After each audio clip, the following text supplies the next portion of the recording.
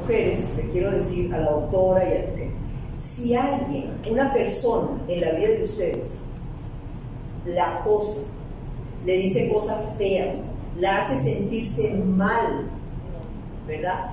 Se siente un incómodo con la actitud de un hombre y por algo uno decide callar, está bien, y decide hacer su denuncia 8 o 9 años después, está bien, se empoderaron con el Me Too, pero caramba, a mí alguien que me hace sentirme así, yo no mantengo una relación.